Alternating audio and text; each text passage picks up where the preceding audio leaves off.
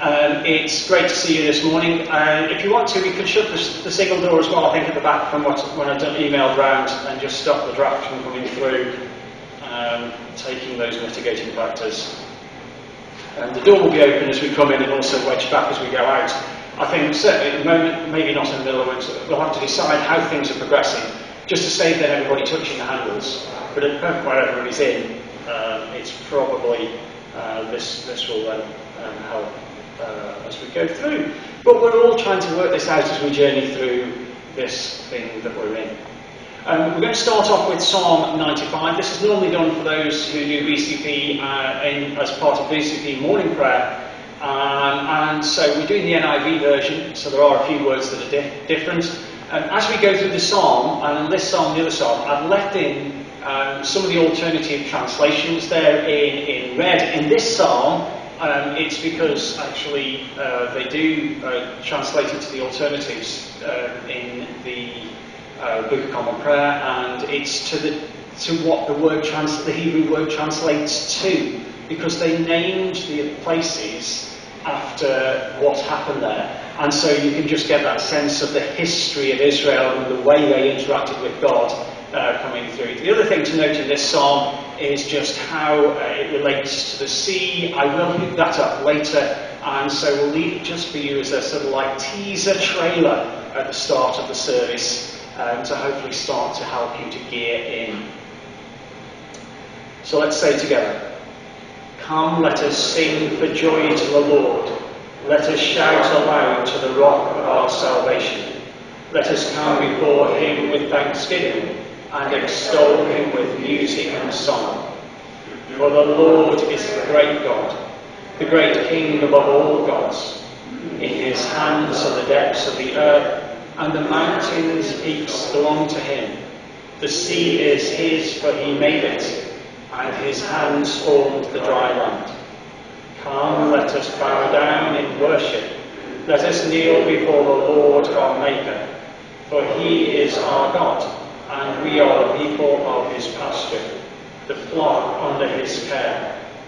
Today, if only you would hear his voice, do not harden your hearts as you did at Meribah, or as you did at the day of Massah in the wilderness, where your ancestors tested me.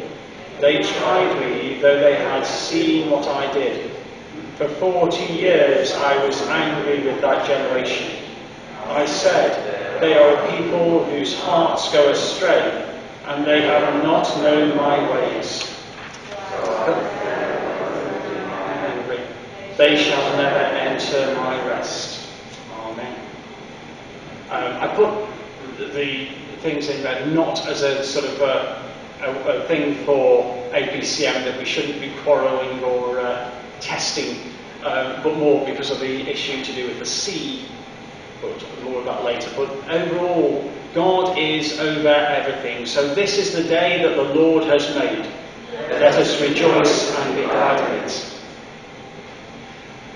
And as we come to God, and we recognise that God is good, we remember that perhaps it's us that have made mistakes, and we make our confession to God. Jesus says, "Repent, for the kingdom of heaven is close at hand."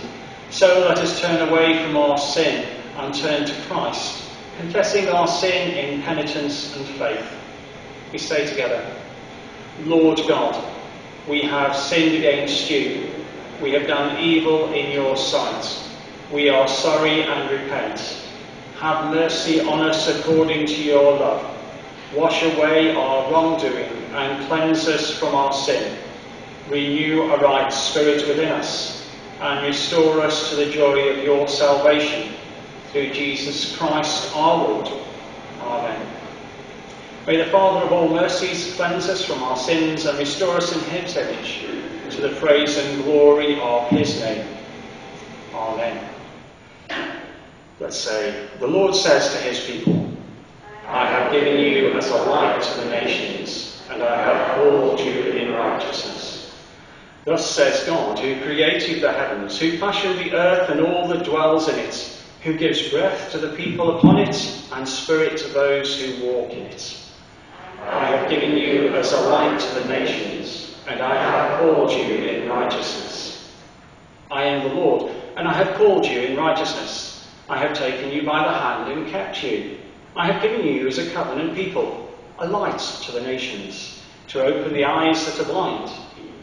I have given you as a light to the nations, and I have called you in righteousness, to bring out the captives from the dungeon, from the prison those who sit in darkness. I am the Lord, that is my name. My glory I give to no other.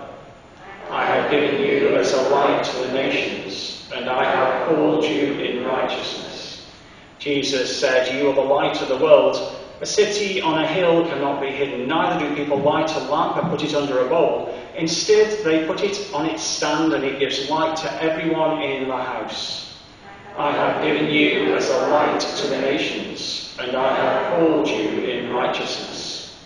Almighty Father, whose Son, our Saviour Jesus Christ, is the light of the world, may we, your people, shine with the radiance of your glory, now and forever. Amen. I've dropped the APCM off the list of things in this slot, mainly because it's today, and so. But I must say, I managed to purloin another nomination this morning from St John's, and that's why I was a little bit delayed coming back. We had to get somebody to second and some to propose and second them. But just through my timings getting here. But if anybody else still wants to be on PCC, we can still, at the end of the service, before we start the APCM, generate those things, nominations for you, or actually join the APCM.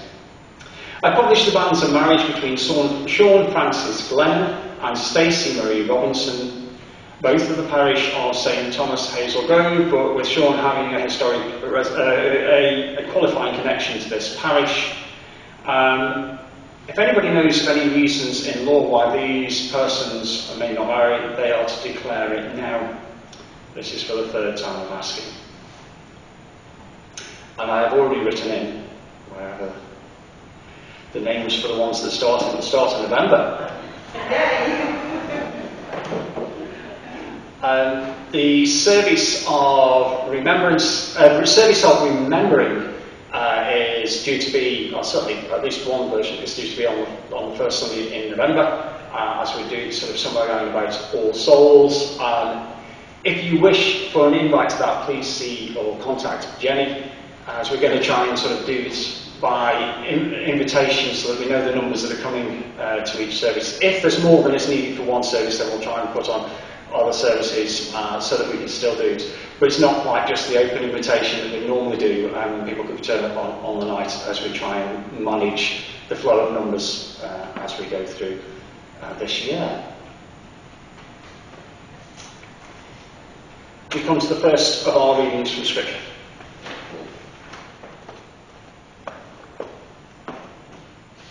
The first reading is from Paul, chapter 27, verses 1 to 44. When it was decided that we would sail for Italy, Paul and some other prisoners were handed over to a centurion named Julius, who belonged to the imperial regiment. We boarded a ship from Adramyttium about to sail for ports along the coast of the province of Asia, and we put out to sea. Aristarchus, a Macedonian from Thessalonica, was with us. The next day we landed at Sidon, and Julius, in kindness to Paul, allowed him to go to his friends so that they might provide for his needs. From there we put out to sea again and passed to the lee of Cyprus because the winds were against us. When we had sailed across the open sea off to Cilicia and Pamphylia, we landed at Myra in Lycia, where the centurion found an Alexandrian ship sailing for Italy and put us on board. We made slow headway for many days and had difficulty in arriving off Cnidus. When the wind did not allow us to hold our course, we sailed to the lee of Crete, opposite Salmon. We moved along the coast with difficulty and came to a place called Fair Haven, near the town of Lasea. Much time had been lost, and sailing had already become dangerous, because by now it was after the Day of Atonement. So Paul warned them, "Men, I can see that our voyage is going to be dangerous and bring great loss to ship and cargo, and to our own lives also." But the centurion, instead of listening to what Paul said, followed the advice of Pilate and the owner of the ship. Since the harbour was unsuitable to winter in, the majority decided that we would sail on, hoping to reach Phoenix and winter there. This was a harbour in Crete, facing both southwest and northwest. When a gentle south wind began to blow, they saw their opportunity, so they weighed anchor and sailed along the shore of Crete. Before very long, a wind of hurricane force, called the northeaster, swept down from the island. The ship was caught by the storm and could not head into the wind, so we gave way to it and were driven along. As we passed to the lee of a small island called Corda, we were hardly able to make the lifeboat secure, so the men had hoisted it aboard. Then they passed ropes under the ship itself to hold it together, because they were afraid that it would run aground on the sandbars of Syrtis. They lowered the sea anchor and let the ship be driven along. We took such a violent battering from the storm that the next day they began to throw the cargo overboard. On the third day they threw the ship's tackle overboard with their own hands. When neither sun nor stars appeared for many days, and the storm continued raging, we finally gave up all hope of being saved. After they had gone a long time without food, Paul stood up before them and said, "Men, you should have taken my advice not to sail from Crete. Then you would have spared yourselves this damage and loss. But now I urge you to keep up your courage, because not one of you will be lost. Only the ship will be destroyed. Last night, an angel of God, of the God to whom I belong and whom I serve, stood beside me and said, 'Do not be afraid, Paul. You must stand trial before Caesar, and God has graciously given you the lives of all who sail with you. So keep up your courage then, for I have faith in God that it will happen just as he told me. Nevertheless, we must run aground on some island.' On the 14th night, we were still being driven along the Adriatic Sea, when about midnight the sailors sensed they were approaching land. They took soundings and found that the water was 40 metres deep.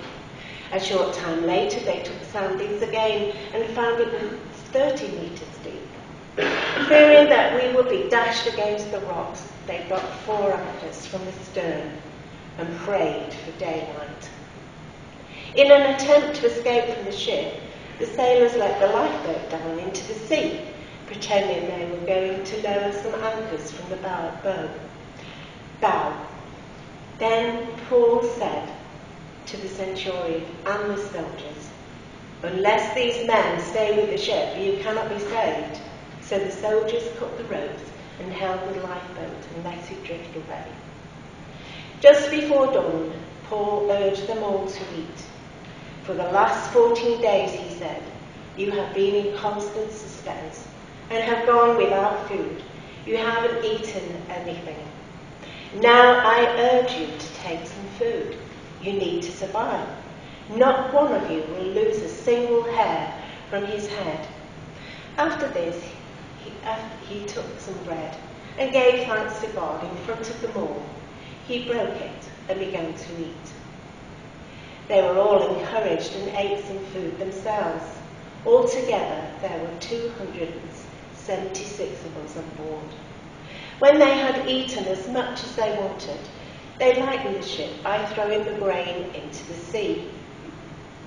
When daylight came, they did not recognize the land, but they saw a bay with a sandy beach where they decided to run the ship aground if they could. Putting loose the anchors, they left them in the sea, and at the same time untied the ropes that held the rudders. And they hoisted the foresail to the wind and made for the beach. But the ship struck a sandbar and ran aground. The bow stuck fast and it would not move, and the stern was broken to pieces by the pounding of the surf. The soldiers planned to kill the prisoners to prevent any of them from swimming away and escaping. But the centurion wanted to spare Paul's life and kept him from carrying out their plan. He ordered those who could swim to jump overboard first and get to land, and the rest were to get on planks or on other pieces of the ship. In this way, everyone reached land safely. This is the word of the Lord. Thanks be to God.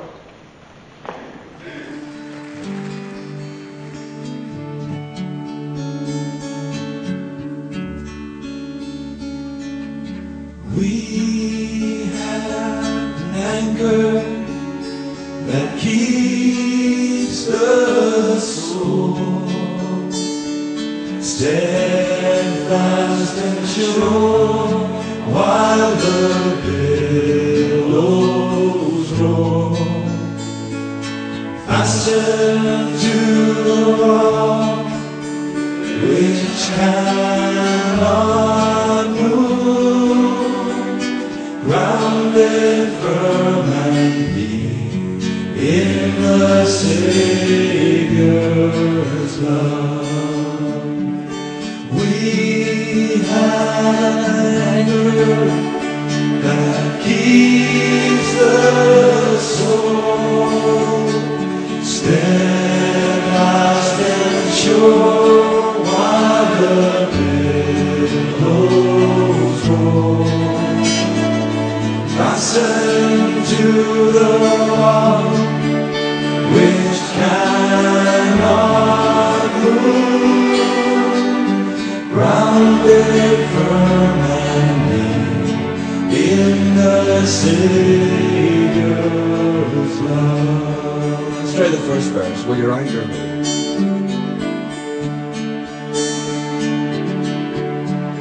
Will your anchor hold in the storms of life, when the clouds unfold their wings of strife, when the strong tides lift and the cables swing?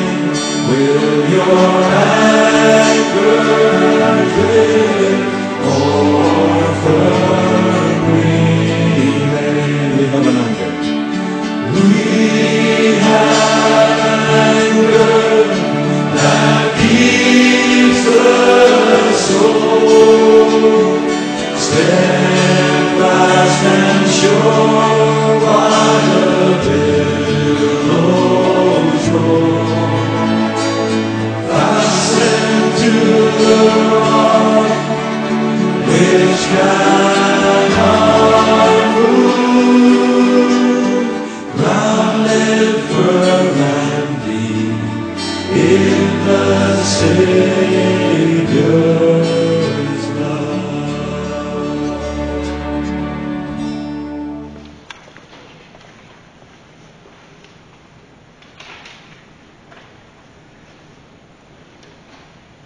The Gospel reading is taken from Matthew chapter 22, verses 15 to 22. Then the Pharisees went out and laid plans to trap him in his words. They sent their disciples to him along with the Herodians. "Teacher," they said, "we know that you are a man of integrity and you teach the way of God in accordance with the truth. You aren't swayed by others because you pay no attention to who they are.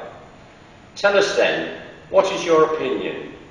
Is it right to pay the imperial tax to Caesar or not?" But Jesus, knowing their evil intent, said, "You hypocrites, why are you trying to trap me? Show me the coin used in paying the tax." They brought him a denarius, and he asked them, "Whose image is this, and whose inscription?" "Caesar's," they replied. Then he said to them, "So give back to Caesar what is Caesar's, and to God what is God's." When they heard this, they were amazed, so they left him and went away. This is the word of the Lord. Thanks be to God.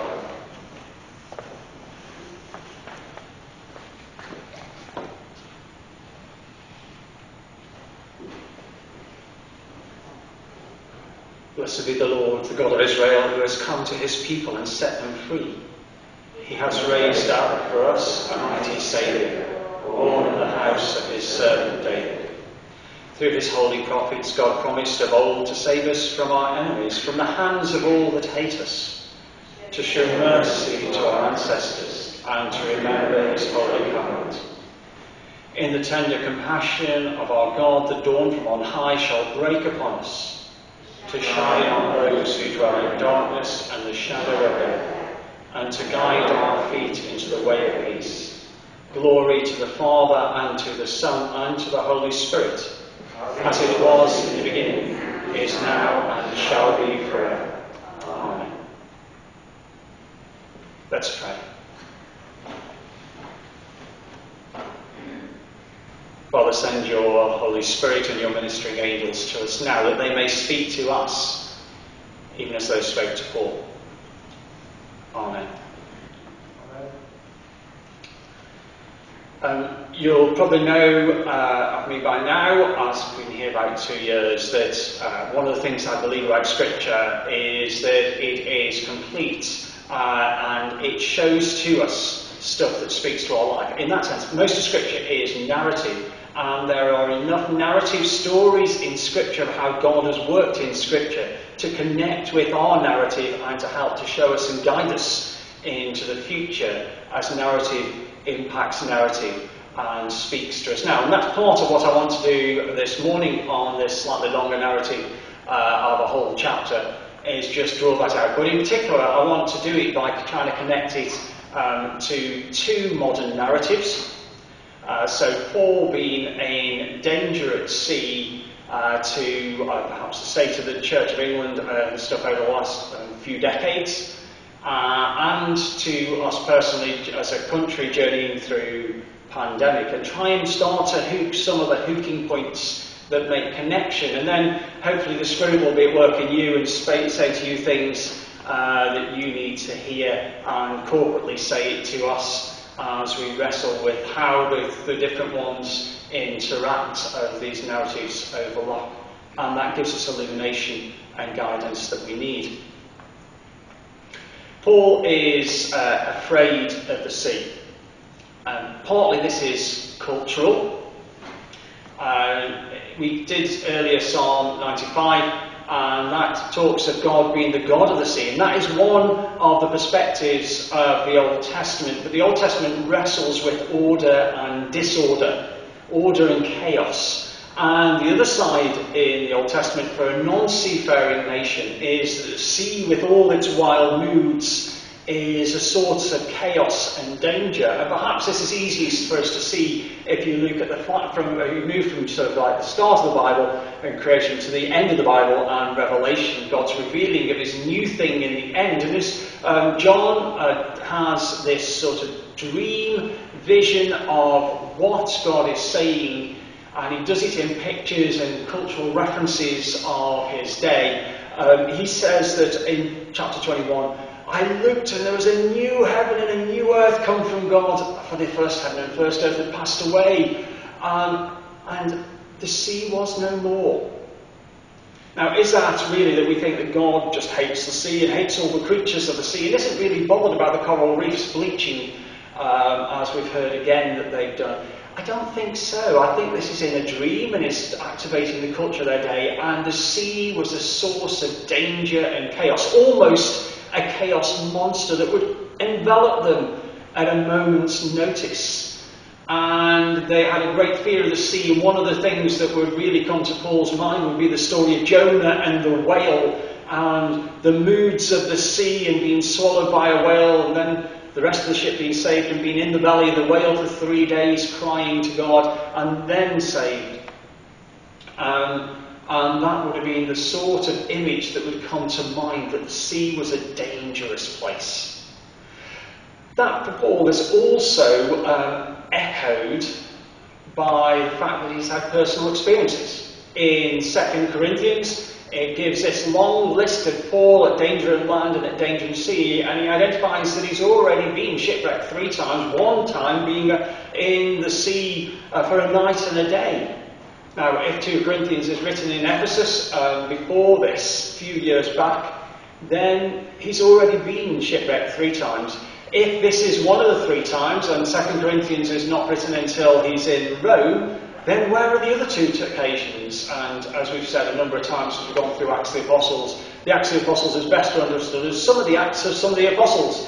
It isn't the entirety, and he's at least been in danger in the sea before. So both from his culture and from his experience, he is afraid in his history of the sea. And that's perhaps the first phase, and affects how he faces it when they're having difficulty travelling along the south coast of modern-day Turkey and beating out around Crete, and he just goes, and we've got past Yom Kippur, and sort of the end of September, and it's getting into autumn and autumn storms, and he just goes, we can't go any further. Perhaps that echoes some of how we are as a culture, echoing it for the pandemic in terms of in our postmodern world where we think science should have already found the answers to everything, then surely somebody must be wrong if people are dying and suffering, and it's wrong that people are suffering and dying, and it's wrong that the therapy that we're using of lockdown is creating other people to suffer and lose livelihoods, and just something's wrong in all this, and our culture just can't cope with that uncertainty. And then added to that, perhaps you had personal experience of very severe illness for yourself or in the family. Maybe you're still staying away from church to safeguard yourself or family. And how do we negotiate these risks? Or as a church, as you look at the church being in decline, maybe since the turn of the 19th century, around about the Boer War, certainly since after the Second World War, and you look at the church that's been then under pressure, and I knew as a sort of young teenager that most of my friends didn't go to church and thought it was old hat in the 80s, 40 years ago now. And there's a cultural thing going on, and then perhaps personal experience. Where when I was in the West Bolton team, we shut one of the churches, and I also went back to Audley to preach at the last and lead the last service of my home Methodist church, the church where in their hall I'd come to faith. Now there is some good news out of that. It's not all doom and gloom, because that church, as they combined because it's in a mining area, and they needed to underpin the whole building because it was risk of imminent collapse, and they decided not to do that. They went down and joined the local Methodist church, and certainly over the first few years they experienced church growth. And I've also been involved in church plants, and for instance the church that I was a curate at, we decided to build a new church hall because the old one was a sort of Second World War prefab, and that again led, even though it was a large outlay of money, as it was at that current time experiencing that people wouldn't come to church because it wasn't the sort of experience that people wanted, or wouldn't go to the church hall. The use of the church hall will move into a refurbished building, but in building a new one, they again got a new lease of life from that risk and that outlay. So it's not all quite fully lining up to Paul's experience here, but you can certainly see there's parallels when you look at the past, that culture and fear, our own expectations all lay into where Paul's at. And Paul goes, we can't go any farther. And the centurion looks at other opinions, and the owner and the pilot are both saying, yeah, we can go further. It's not too late in the season yet. This isn't a harbour where we can harbour overnight. We can't stay here. We have to move on. And so they listen to others, and move on. But then the northeaster comes down and carries them deeper into the Mediterranean, and everything goes wrong. They're just dragged line. They are now dragging a sea anchor. I think, if I've understood, and it's a pity that Ken Fogg isn't here because I know he's been caught in the Bay of Biscay, but I think a sea anchor is where you take something like your sail and you drag it behind, so that the drag of that in the sea, which is moving slower than the wind, helps to keep you orientated so that you ride with the ship rather than get hit on the side of your ship where you'll roll more by the waves hitting the side.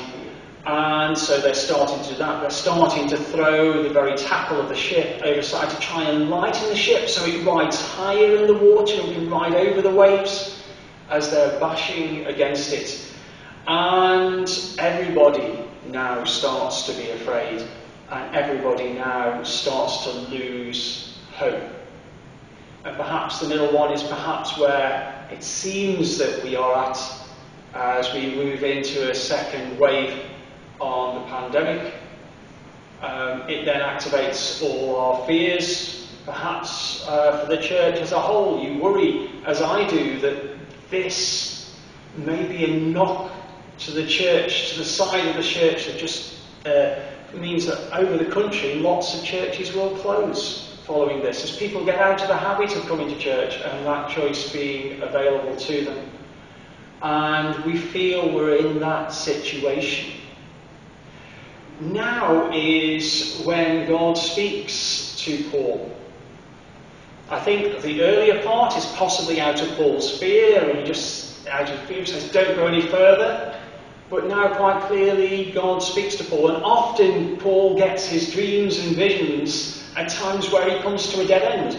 When he was journeying northwest across Turkey and ended up at Troas, and he was sort of faced with, what on earth, where on earth do I go now with my missions? God spoke to him and called him across to mainland Europe. As he was working his way with all sorts of detours through Europe, possibly heading to Rome, gets as far as Corinth and hears the message. The doors of Rome are shut to the Jewish community.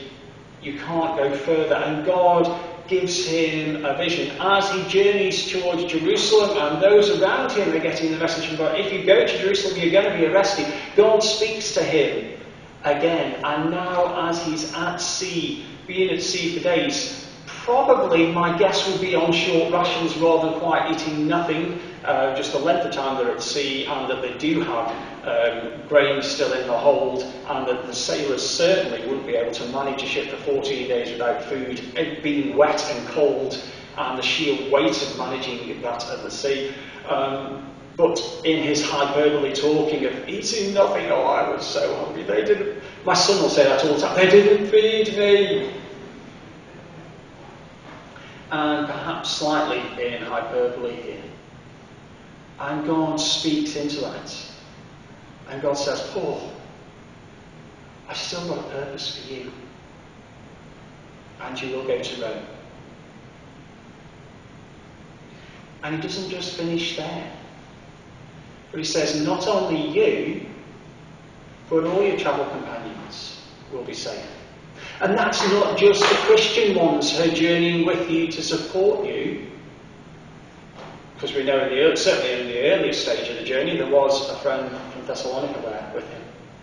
Maybe still there on this second change of ship. But every single soul, this 276, I think it was, that are on this ship with you. And perhaps to that, the doctor says to us, God says to us, and this is certainly my hope as I've been reflecting on this passage, that perhaps God is saying, God still is mindful to save not only his church, but the whole of the parish. The parish system on which we're based gives us, shared with the bishop and with me and with you, the cure of souls of the parish. That we're not here just to rescue ourselves, but to be here for every soul that lives in ultimately as the Church of England, in the whole of Great Britain. And that through the storm, God will still rescue. And that's hope for the church. And through this pandemic, we will still get to the other side of it. Whether it is the much sought after immunisation, or whether it's just that treatments are improving, whether it is an increased reliance on vitamin D, as finally the government is saying, oh, come on, take vitamin D, it's so cheap and seems to be effective. Even if we're not fully certain of all the links, you might as well take it. But whatever it is, we'll get through. There's a resilience for us to get there. And then I'm thinking in sort of perhaps the modern application, this is for me sense to the future. Paul then journeys on, and he still stays on the boat for some more period of time after he's had the vision, still in the storm.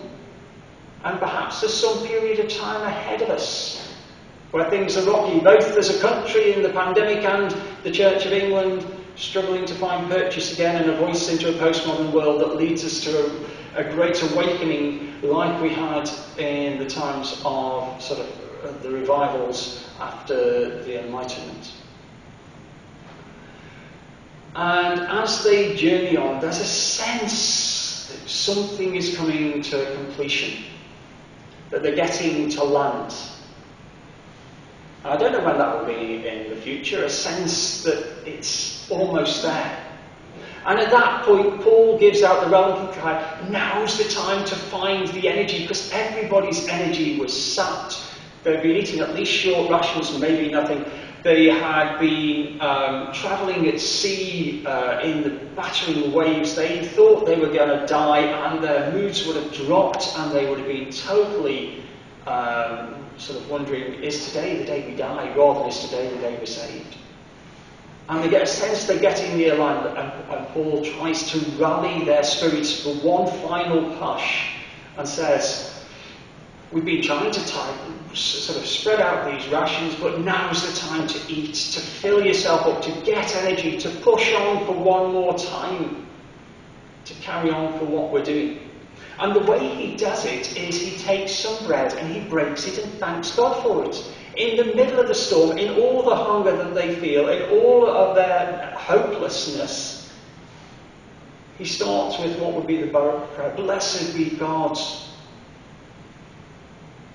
that he would know from his childhood. And the Baruch prayer that Jesus reinterpreted into the last communion, possibly therefore effectively sharing communion, because I can't imagine that when Paul breaks the bread and thanks God for it, he doesn't also thank God for Jesus Christ and his death as we do at communion still today. And he invites them to share in the spiritual resources that we have and to find energy and replenishment in the midst of the storm.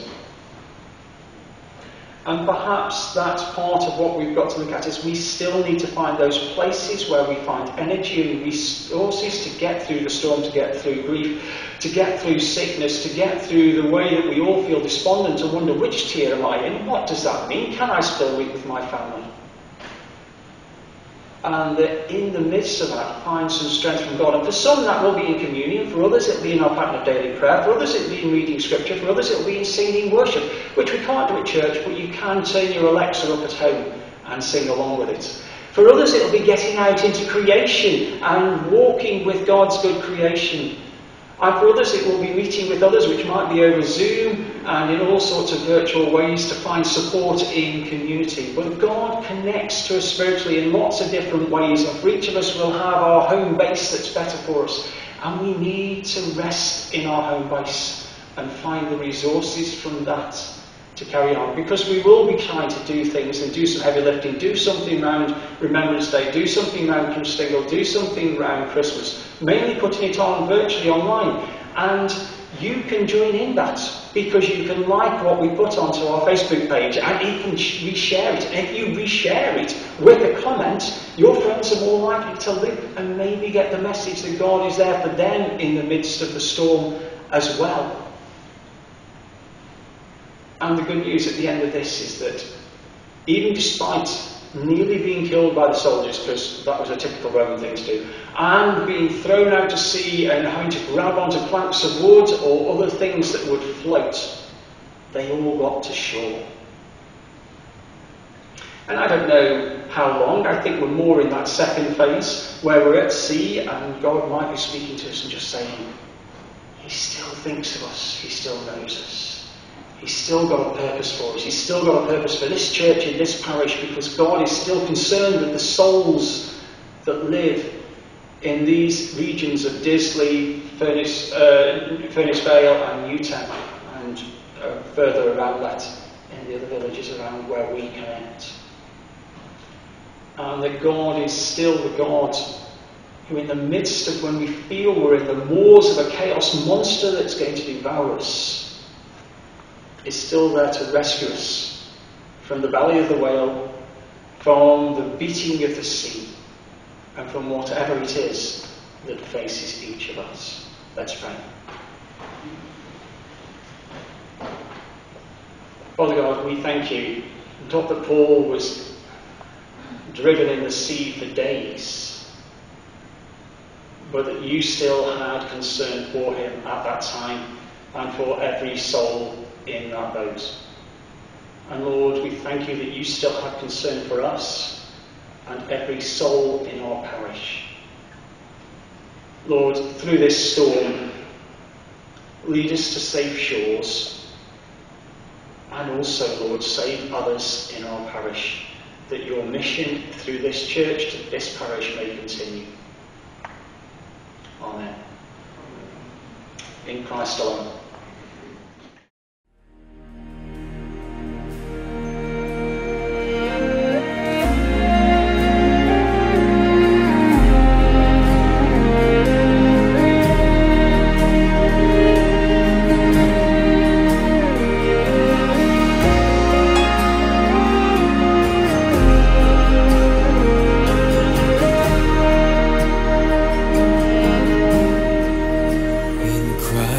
Alone, my hope is found.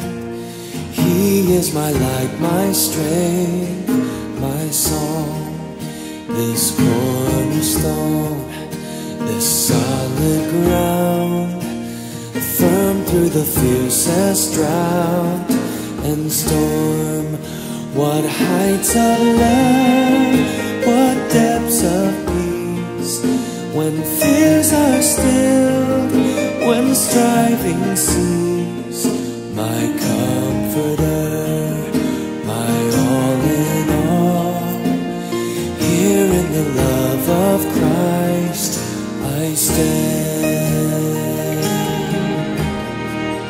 In Christ alone, who took on flesh, fullness of God in helpless babe.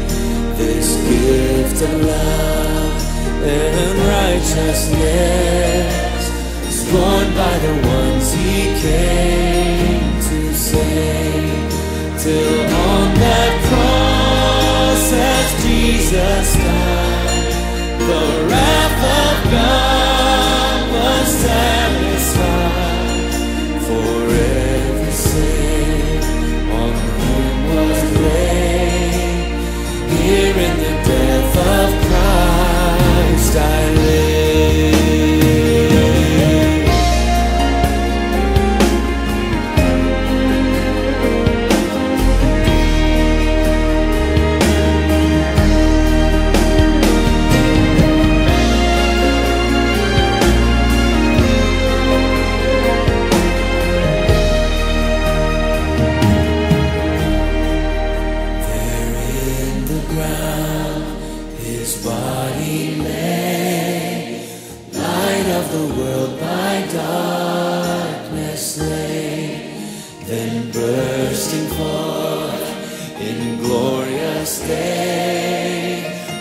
From the grave he rose again, and as he stands in victory, since Christ has lost its grip on me, for I am his and he is mine, bought with the precious blood of Christ.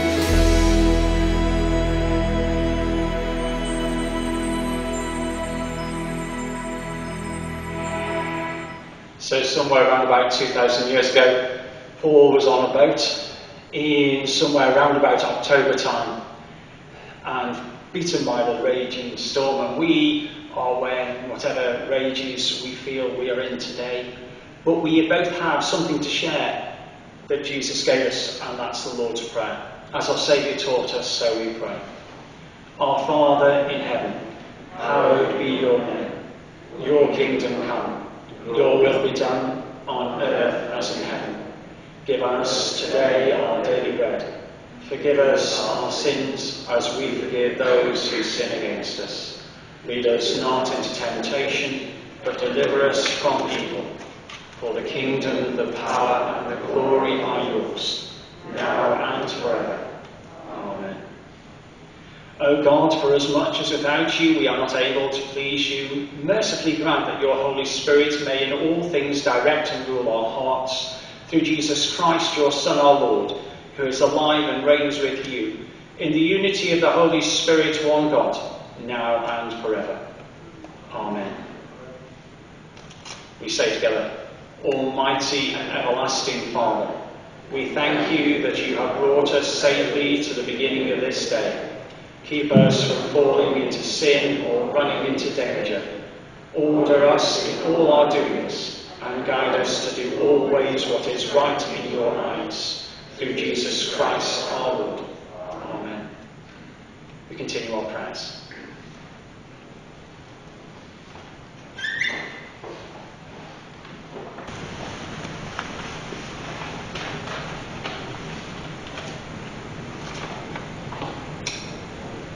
As Tom Chase might say, will you pray with me?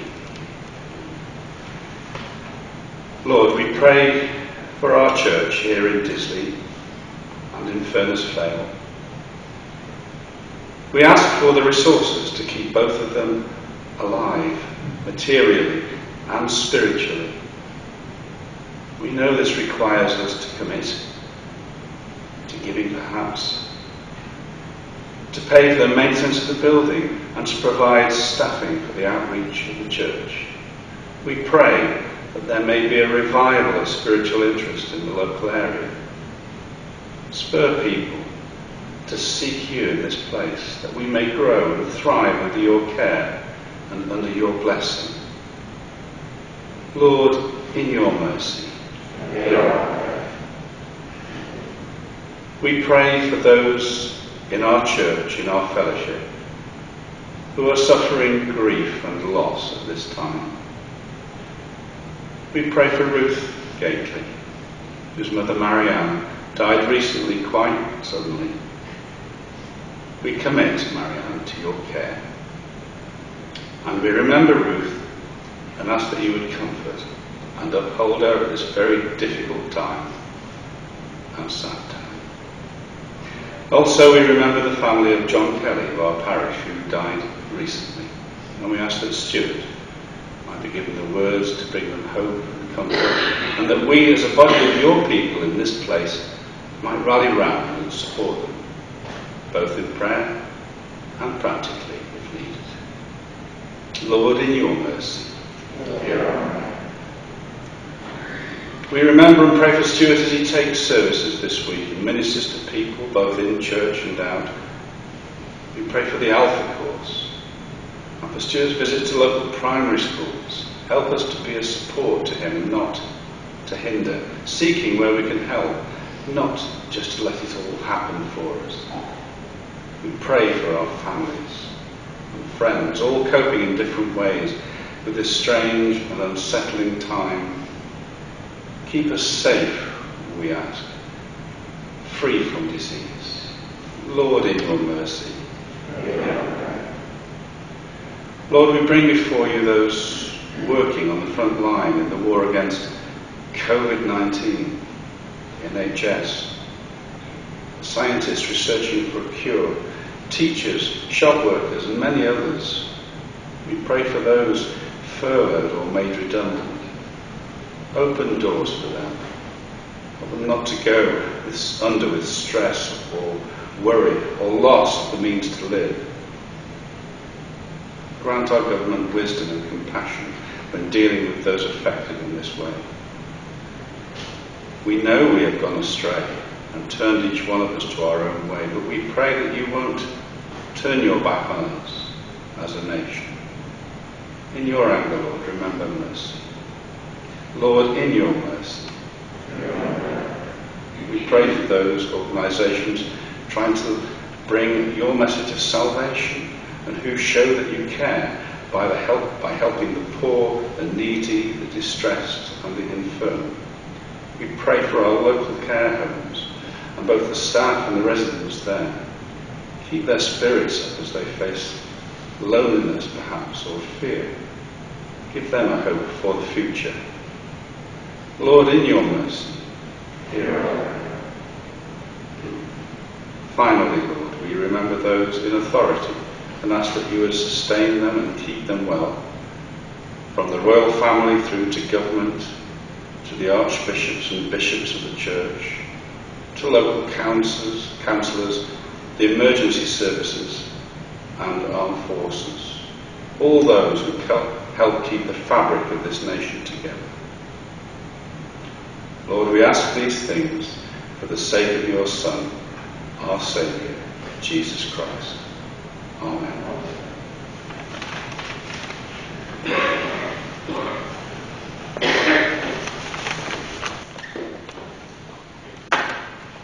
As we come to the end of the service, we're going to again say something together, and this time Psalm 99. There's another little bit that's in red in this towards the end of the psalm, and that's an alternative translation of that line. And I think it's all to do with how you play a conjunction and whether the sins are the sins of Israel or the sins that are done to Israel. But you'll see that when you come to it. So watch out for that one, and that might be something to reflect on, the ambiguous nature of that translation. But we're going to say Psalm 99 together. The Lord reigns, let the nations tremble. He sits enthroned between the cherubim, let the earth shake. Great is the Lord in Zion. He is exalted over all the nations. Let them praise your great and awesome name. He is holy. The King is mighty. He loves justice. You have established equity. In Jacob you have done what is just and right. Exalt the Lord our God and worship at his footstool. He is holy. Moses and Aaron are among his priests. Samuel was among those who called on his name. They called on the Lord, and he answered them. He spoke to them from the pillar of cloud. They kept his statutes and decrees he gave them. Lord our God, answer them. You were to Israel a forgiving God, though you punished their misdeeds. Exalt the Lord our God, and worship at his holy mountain, for the Lord our God is holy. And God is holy, and there are still signs of hope. And one of those things, signs of hope, comes through the notices and leaflets that we put round the parish. And I have had an email this week to ask by somebody else who said, I've seen your advert for the Alpha course. Can I join in even at this late stage? And so that's a beautiful thing that has happened as hopefully a little seed of hope in the midst of it all. So the peace of God, which passes all understanding, keep your hearts and minds in the knowledge and love of God, and of his Son, Jesus Christ our Lord. And the blessing of God Almighty, the Father, the Son, and the Holy Spirit be among you and remain with you always. Amen. Go in peace to love and serve the Lord. In the name of Christ. Amen. But we will be hopefully starting a brief APCM immediately, so don't feel that you have to go, but you can actually stay. But obviously you can go if you need to. And here's where I hope that I did do everything quite correct as we set up the video recording the service for those of us who can't yet be with us.